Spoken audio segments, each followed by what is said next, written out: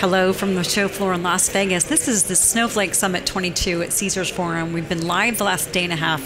Lisa Martin here with Dave Vellante, covering a lot of ground. We're so excited to have the Chief Marketing Officer at Snowflake join us next, Denise Persson. Welcome back to theCUBE. Thank you so much. So great to be here with you. So great to have you here at Summits as well. That's unreal, isn't it? Yeah. I mean, everybody's so excited to be face to face, and you know, Lisa and I have been doing a few of these shows, but we hear the same thing over and over. It's like, oh, so good to be back, right? Yeah. Well, even in the keynote yesterday when we got in, we saw standing room only, there were overflows. People are ready to hear from Snowflake in person.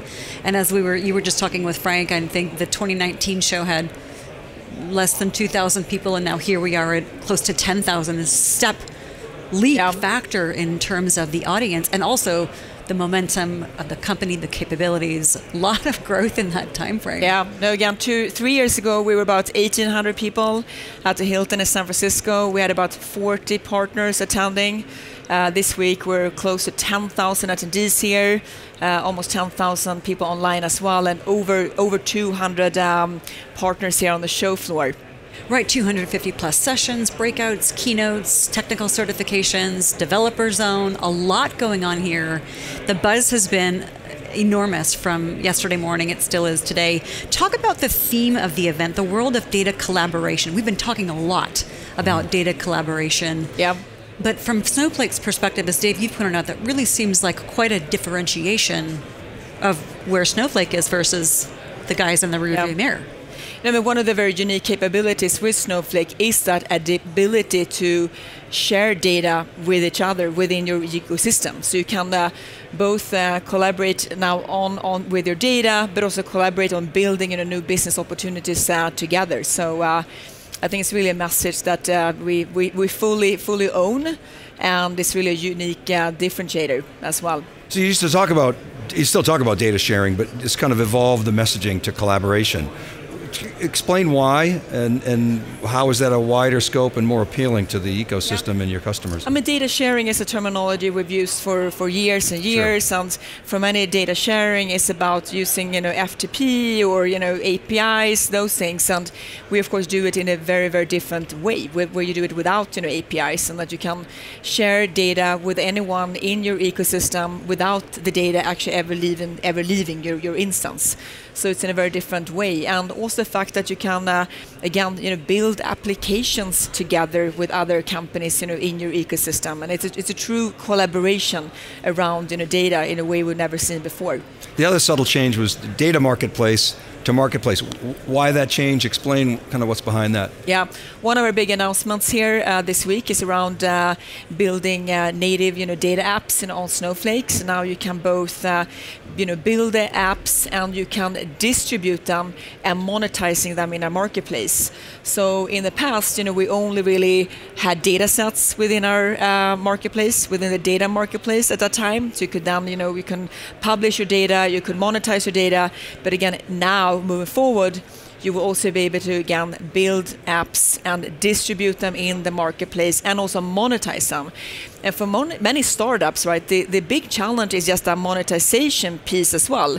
You built your product, but you also need to find a way to both distribute and monetize it and invoice for that product. And we solve all that for our customers now. A lot of customer growth. I saw Frank's slide yesterday, over 5,900.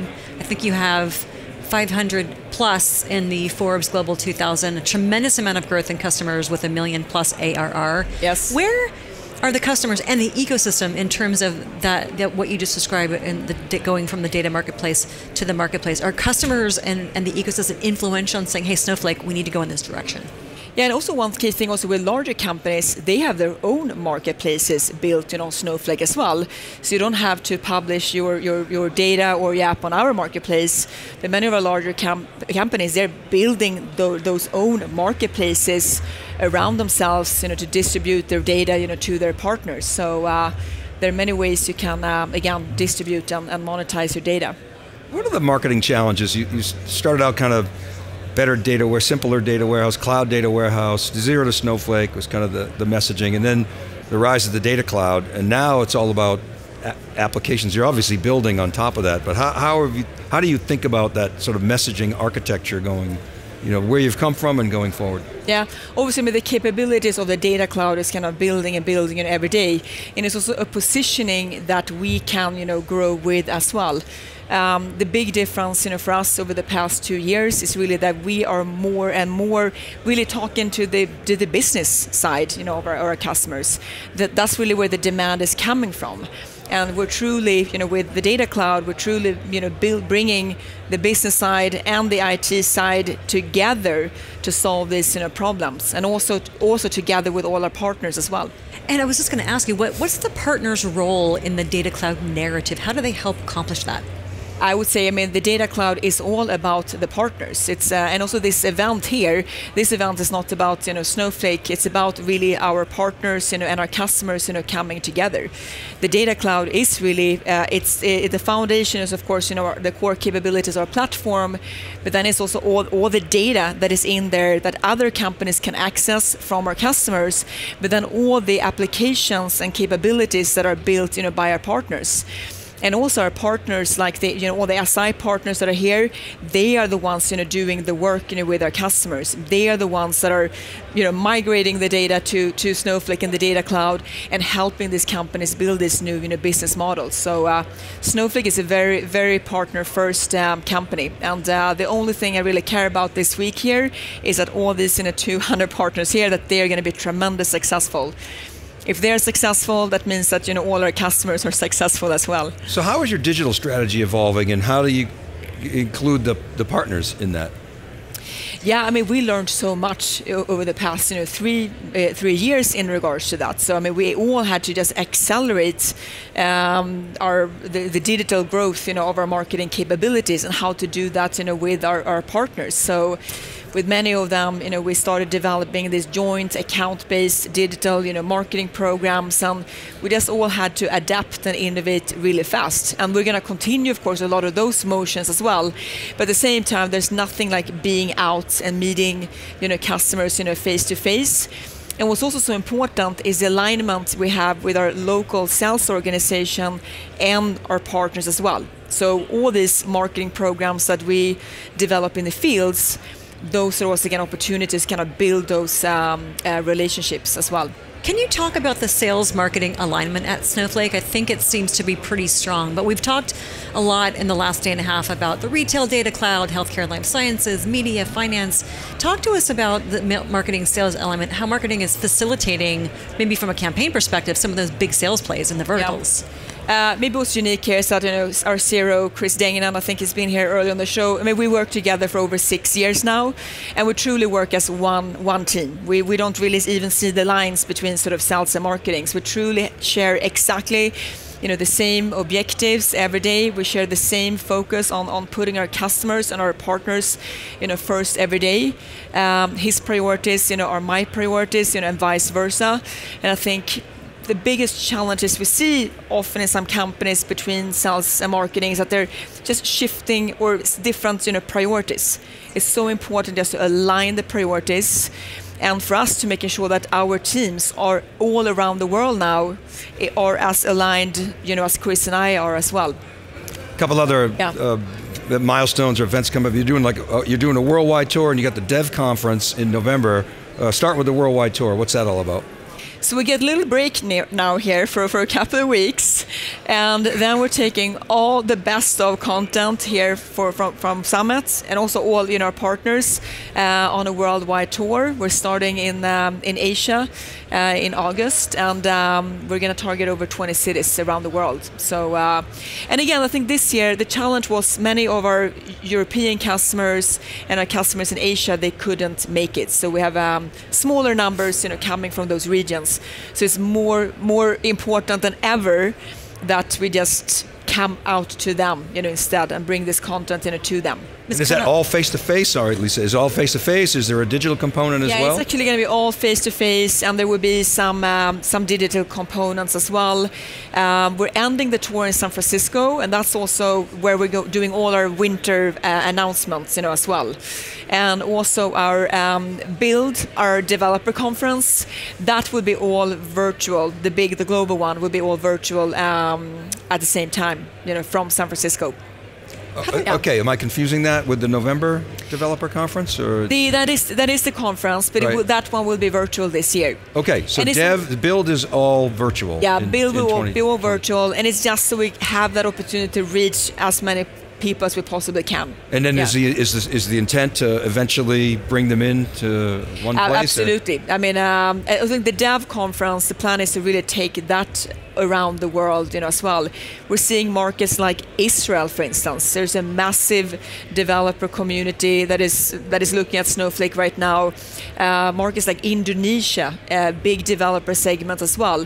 So I think it's not about having people come to us. It's about we coming out to them. So markets like Israel and Indonesia, and will you also in future summits include a development component? You probably have something here. I just haven't seen it yet. But like the conference within the conference, or is it more, hey, we want to cater to the T-shirt crowd, separately? I think we'll cater to them separately. And I said again that it's really about taking our content, out to them. And when we're talking about the developer audience, we're talking about hundreds and thousands of people, and they can't physically, come here.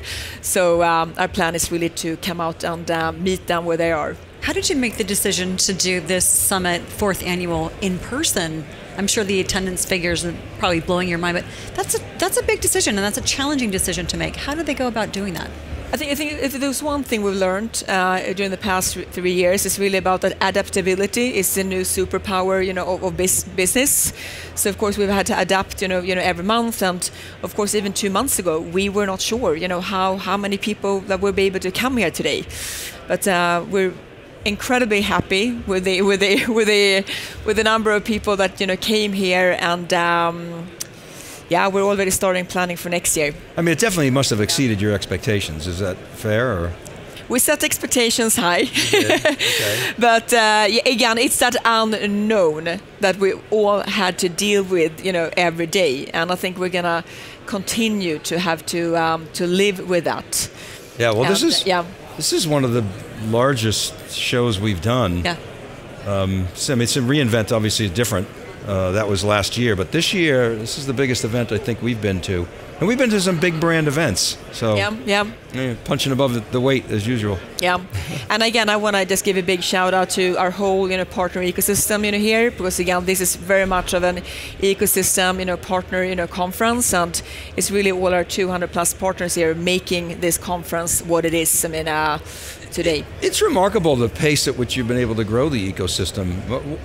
Why do you think that is?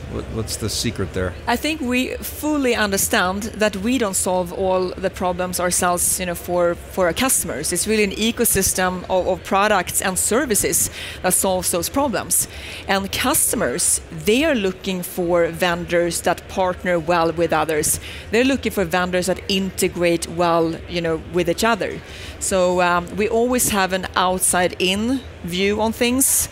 And that's something we challenge ourselves every morning we wake up. How do we put ourselves in the customer's shoes in terms of their needs and their problems and how to solve those? We don't solve them alone. We solve them with these 200 plus partners. Make it sound so simple. Speaking of challenges, you have something called the Startup Challenge that's in its 2nd annual. Yes, tomorrow we're kicking off the final of the 2nd annual Startup Challenge. We have 3 finalists here, 3 very different companies, and we had a couple of 100 applications this year, and we have everything from a company that makes AI and ML more accessible to a company focused on retail analytics. It's going to be very exciting tomorrow. Big prize for the winner. The winner is going to win $1 million of investment from Snowflake Ventures. So very exciting. It's a nice incentive. It is a nice incentive. Very nice incentive, and also all the exposure you will get as well. Sure. We will put a lot of our marketing support, behind these companies as well.